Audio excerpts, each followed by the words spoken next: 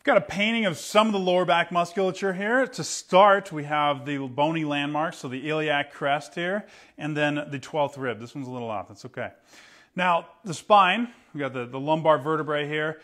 You have the erector spinae muscles, which are the big kind of back straps that go all the way up the spine to the base of the head. They help with extension of the whole spine, or will assist in side bending as well. The multifidus, same deal, extension, side bending to that side.